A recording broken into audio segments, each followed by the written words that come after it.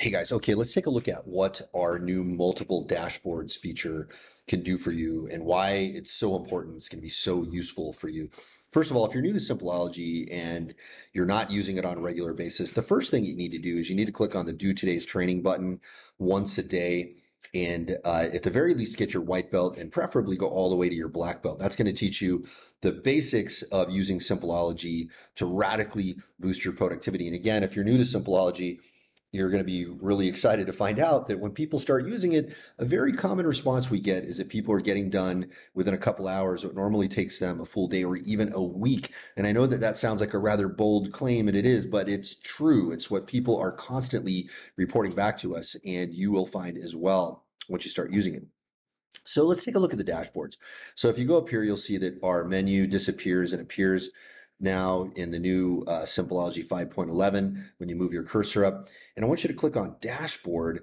And now what you're going to find is that rather than just one dashboard, you can now have multiple dashboards. So let's imagine you want to create a dashboard for, and you can instantly rename this. Let's just call it Sales Performance Competition.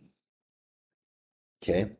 And now I'm going to show you here in the next section about sharing this stuff, how this would work. But let's imagine you have that one, and maybe you want to have also a study hour competition with your kids. So just put, kiddo study hour competition.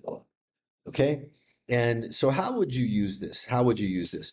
Well, let's go to the next section here and I'll show you how to share these and how this would work with your sales team and with your kiddos. And by the way, this is obviously just scratching the surface.